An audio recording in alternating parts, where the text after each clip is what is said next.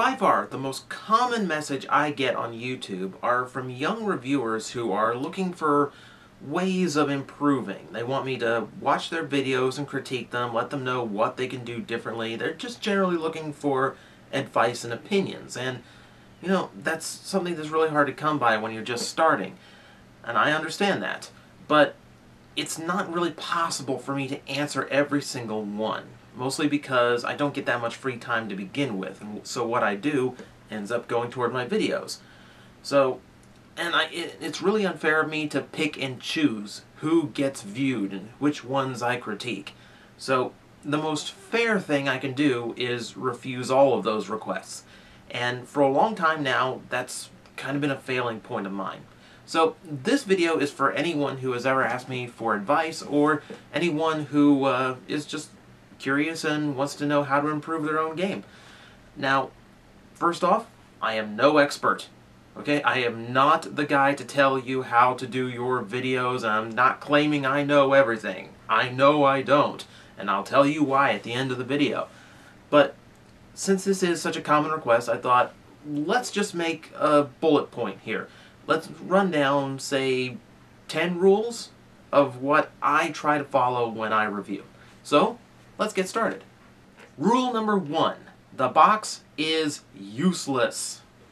It might not be the biggest mistake you can make, but by far, it is the one I see the most. People making very boring introductions to their reviews by talking about a piece of cardboard. Understand, the people who are watching your videos are trying to find out if the toy is worth buying or not. They want to see if it's worth putting down the money to have something to play with, which has nothing to do with the piece of cardboard it comes in. This is just something designed to protect your toy from the factory to your home, as well as convince a collector or kid to buy it in the store. I mean, if you're reviewing the box, I mean, you speak, well, you know, there's the name of the series, and there's a nice big color photo of the box, and okay, we got another photo on the side, and there's another photo, and look at the back. Look. Got nice poses you can make, and all the accessories it comes with, the effect part, and all the extra hands. And aren't you doing a review of the toy? I mean, aren't you going to explain and describe and show off all of those things already? You probably are. I hope you are. So, you know, why waste 2 or 3 minutes in the review talking about a piece of cardboard? Skip it. You never ever talk about the box because it has nothing to do with why people are watching your video. Unless it is a very, very special point to the figure. For instance, let's say the Generation 2 version of Generations Bruticus. The whole box is made to look like the old Generation 2 90s style packaging, right down to the tech specs and all the cross cells, and it looks spot on, and that is part of the novelty, the fact that it comes packaged that way. That is cool. That is worth a mention. But just a mention. If the box is extraordinary, spend 30 seconds, no more than a minute on it. Get it out of the way, because nobody wants to hear what the toy comes in. Rule number 2. It doesn't have to be expensive. These days, I'm using Adobe Premiere to do all of my editing, but that's kind of a high-end piece of software in order to do what amounts to just basic video chopping. No, everyone gets their start with the free stuff. iMovie, Windows Movie Maker. It's a necessary first step. And in general, you don't want to dive headfirst into any element of this until you are absolutely sure of what you're getting into. If you've got any device, a phone, or just your usual snap camera with a video mode on it, get video that way to start off with. Yes, it might be crap compared to the HD you're watching now, but the important thing is that you get the footage, you get something you can play with in an editing program, and figure out without spending a dime if this is really for you. Now, generally I say you really don't have to spend anything. Most of what you get is most of what you need is either free or you have a device that can already do it. But there is one investment. There's only one investment I would say that everyone needs to make, and that is in lights.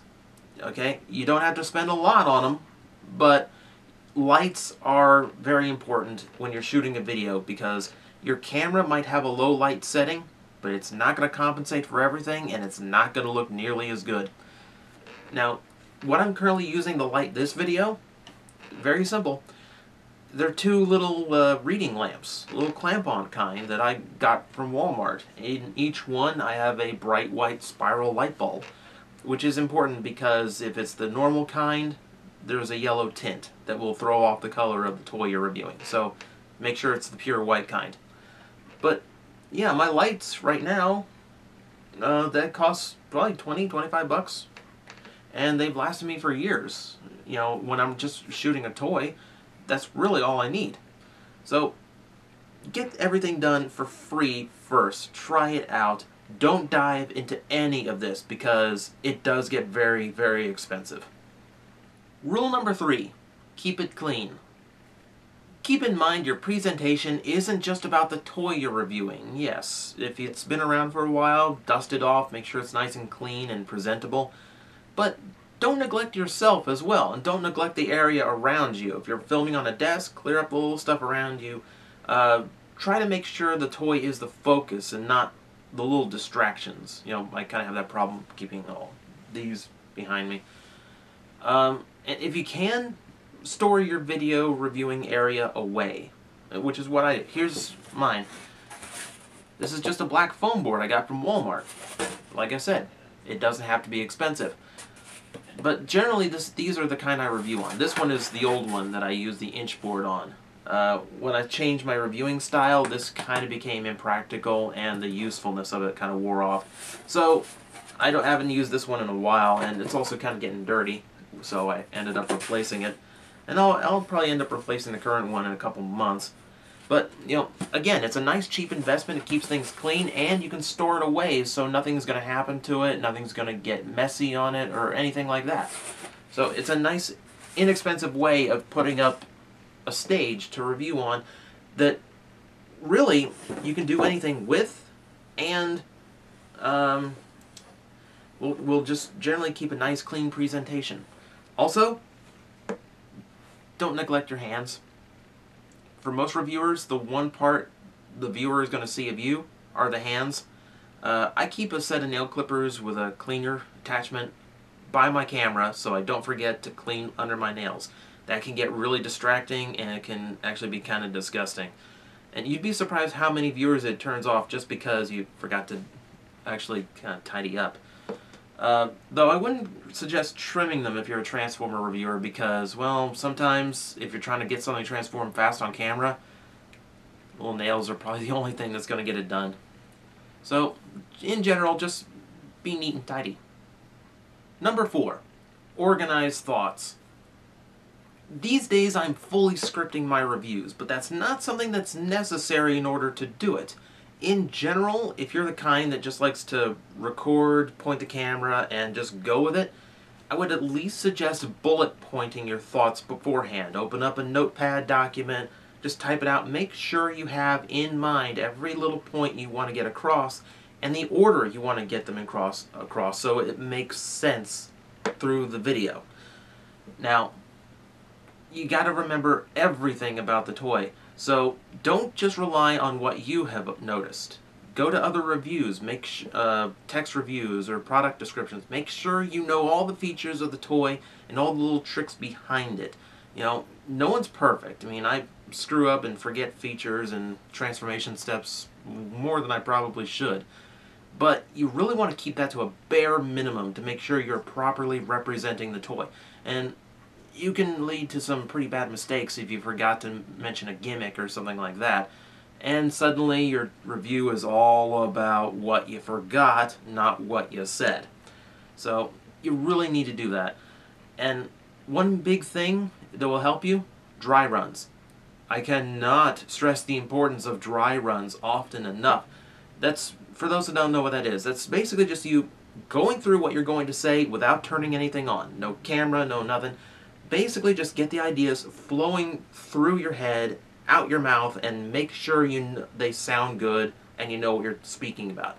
That way, when you turn on the camera, you're more likely to keep your thoughts organized and more likely to present something that sounds very clean and professional. So yes, you do have to run through the script twice that way, but it will save you so much work later if you already know what you're going to say, how you're going to say it.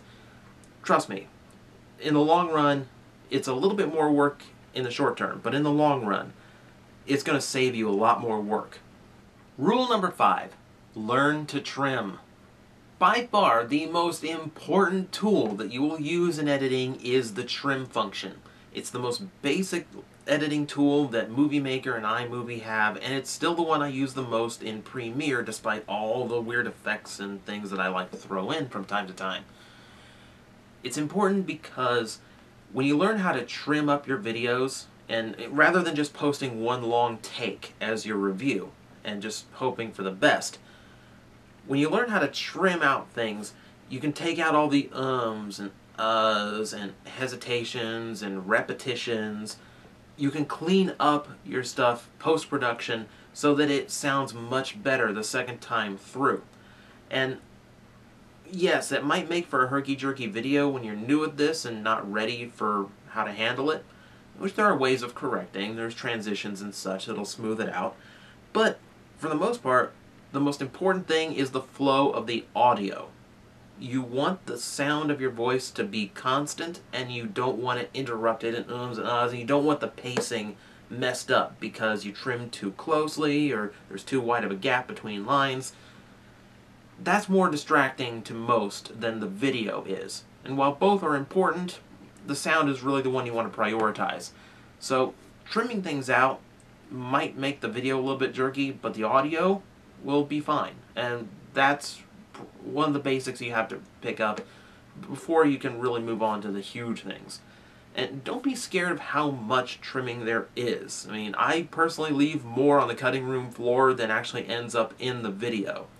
It's important to do that because once you learn how to trim properly, you don't need to start your video over just because you kept screwing up. You can cut out everything and retake. Or if you didn't like how a line sounded, if you didn't think you got your point across properly, if you forgot a feature, you don't have to stop and redo the whole thing. Just mark tape and do it again, because you can always trim it out later. So that's the first thing to do to step your game up, going from the one long continuous take review to actual cutting and editing.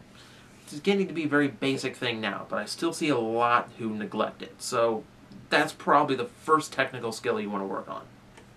Number 6, control. It still kind of surprises me how many times I see videos from people who are trying to hold their camera while they demonstrate a toy. And, I've seen Let's Plays where people were just holding the camera at the TV the whole time while they tried to play. Never a good idea, because when the camera is shaking and jerking around, you can't really give someone a good look at the toy when you don't stop on the toy long enough for them to see all the details and pay attention to it. Generally a bad idea. It's the worst idea. The worst thing. So, no matter what, maintain control of your footage. Whether that's any outside distractions are keeping that from happening, or whether it's just how you position the camera and how you record with it. Now, what I'm using right now is a tripod, which has been my faithful companion for many years now. But the tripod is one of those really beefy ones. It's got a level in it and everything. It's really, telescope's really high. It's really expensive. You can get small ones. If you're just doing this on a desktop, then a desktop model is just fine. It's like $10. It won't set you far back. Or, like I said, try it for free any way it takes. Which means, in this case, stack up some books. Or stack up boxes. There's the way a box comes in handy for a review. Just whatever it takes to get the camera out of your hands and keep it still while you're reviewing. And that's a very basic thing, but I do still see people messing it up. So Again, these are just basic rules, and that is one of the most fundamental ones. Number 7, do what others are doing. No matter how original you try to be, no matter how clever you try to be with your presentation, there's always going to be some things that are common across the board for reviewers. For instance, I get criticized a lot for ripping off Vangelis, who's a friend of mine, so I'm not quite sure how that works. Apparently because I review Transformers and Kamen Riders with a dark black background. And not really, we both use a dark background because it helps present the toy better. You know, it puts it in better contrast. So I never really understood that comparison. But, you know, we both did it for the same reasons. Why I dumped the whiteboard, just because it became very difficult to review with a white background. The black is just so much easier, and it presents the toys so much better. So, there are other reasons. Like I said, there's just some little things that all videos do, and that's the kind of stuff you want to watch for. And not just because of what they're doing, but why they're doing it. For instance, if you see me review a Kamen Rider belt or something, there'll be a lot of shots where you probably notice I could close in a lot more, I could fill up more of the frame to get the toy a little bit bigger and show the detail a little bit better. I choose not to because I don't want to crowd the frame. Because once you do that, you kind of give people a claustrophobic feeling. And you wouldn't think that when you're just watching a little web video. But it's kind of an old film thing where the same reason why a Dutch angle works in horror movies, because your brain is tuned to think if things look diagonal, something is wrong. You know, and that's what builds your suspense in your mind, and it gets the feel and that's what gets the terror across, because it's kind of putting your brain in a different position than it normally is. And that's the same way with the frame. You don't want to make the viewer feel claustrophobic. So, it's little things like that. But once you start watching for those things, and you start asking, why do I do it that way? You can start watching back on your own videos and finding the things for yourself that could be improved. Things that you were doing a little bit off, or, well, that could be better. Well, why am I doing it that way? It's an important step to learn how to critique your own videos and find your own level of improvement. And there's always room for improvement. I tell people all the time, if you're satisfied with how your videos are coming out, your videos are never going to get any better than that. There's always room for improvement. Every video should be a learning experience. So, whether it's your own videos or someone else's, learn whatever you can from them. Rule number 8. Don't do what others are doing. While there are many common elements to reviews, there are signature elements that you just have to avoid. You know, personally, I don't think I do anything too similar. It's more of a stylistic choice and a choice of how the review flows that makes my videos different. But, you know, you take a look at Vangelis's and you have the subtitles, which is his way of interjecting humor into his videos. And it's a brilliant little gimmick for them. You know, it makes the videos highly entertaining. So that's something you never want to do, is you never want to see those things and go, oh, that's a good idea, let me try that. Because the second you take anything from someone else, you have no longer created anything new, and no one's going to pay attention to it. Unless they are going to troll you for just being a ripoff. And a lot of reasons why that happens is because sometimes it's more comfortable for a new reviewer to kind of take on someone else's traits that they've seen and enjoyed and they're familiar with. That way, they can kind of get into it a little bit more. But that's because they're emulating somebody else's style, not creating something of their own. In this reviewing circle, this circus there is on the internet, you have to keep in mind, you are up against millions of other entertainment options that are available with just a few clicks. So you have to find your own voice. That will make you stand out. And it will come with time. Don't rush it. I mean, as you get more comfortable with the camera, and you will eventually, I mean, go take a look at some of my old reviews, and you could tell, like, I'm just not as expressive or emotive. I have this very deadpan voice to my reviews, and it's one of those things that I wish I could go back and do it again, because I'm so much more comfortable talking to this inanimate object on a tripod now. You do get over that. As you become more comfortable, as you do this more often, it will happen. And as you do, you will find a voice of your own. And that voice is going to be what sets you apart from anyone else. You know, it might be a style, it might be a gimmick, it might be a character, whatever it turns out to be, if it's yours, it will do you well. Number 9, keep involved. Probably one of the biggest problems for new reviewers is getting their name out there and getting that initial attention that's going to snowball into an actual fan base. That's an extremely difficult thing to get these days, because that kind of advertising on sites and such has gotten a lot stricter than it used to. A lot of forums don't want a bunch of spam for someone looking for attention. And speaking of, never be that guy that tries to get views by mass emailing or private messaging a bunch of other video people, trying to get them to watch and trying to build an audience that way.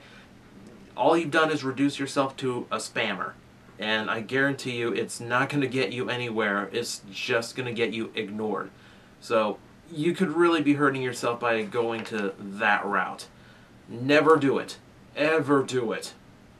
The way you get started, the way you first make a name for yourself, is by keeping involved in the communities that are focused around the thing that you're reviewing. So, for instance, for Transformers, you know, I got my start by advertising my reviews on sites like TFW 2005, collector forums, where they do have sections set away for video reviewers, but what's usually more effective is keeping involved in the conversations that are going on there and using a signature banner that will advertise. You know, as long as you make it nice and eye-catching, people will notice it and say, "Ooh, this is what this guy is up to." So every post you make is advertisement for what you do. And only a few people might see it, but if you're a regular on the forum, eventually a lot will see it. And if you come into discussions with interesting observations or good points to make that are very discussable topics, people are going to be interested in what you have to say and want to hear a little bit more from you. So that's really the best way of getting started and initially getting your name out there. Try to find the forums that are a little bit more friendly to that than others, and try and find the discussions that are relevant to what you are doing. It might take a while. You know, the way I describe it is I spent 6 months entertaining 23 people. You know, I didn't get my subscriber count overnight. So it is a persistence thing. But once you hit a certain point, the beast starts growing all by itself. So it is just something you have to do when you're starting out. So it's not something you have to be completely diligent over. It's just a necessary first step. And rule number 10. Have fun. This is by far the most important rule. No matter what you do, no matter how you choose to style your videos, no matter how you choose to record them or prepare for them, the most important thing you do with them is have fun. You know, despite all, this is why I made a list of rules instead of giving direct advice to people. Because you shouldn't be concerned with what other people think of how you do your reviews. You shouldn't be listening to their criticism. You shouldn't be listening to the trolls that are just trying to upset you. Do the videos the way you enjoy doing them, right? It is why I am not an expert on telling you how to do your videos, because the only expert of that is you. You know, I am an expert of how TJOmega likes to do reviews, and that is all I want to be, and that's all I have any right to be. So, you are the one who decides if your reviews are being done right or wrong, which is why you have to learn how to observe your own videos in order to find out what is wrong with them and how to improve. What's important about this, and how it translates, to what you do on camera is the enjoyment comes through. If people can hear that you are genuinely enjoying what you do, if you are passionate and you have this, whether it's a toy, a video game, whatever you're reviewing, if people can hear that you do have a drive to do this and you are enjoying what you are doing, they will stick with you. It will make your videos far more compelling, and it will make you worth coming back for. That is what will eventually build your audience. Not the gimmicks, not the jokes, not anything. It's a tangible element. It's possibly the only tangible element you can get through a camera. Is if you are passionate about this, if you know that this is something you love and you want others to know how much you love it, they will hear it and they will stick with you through it.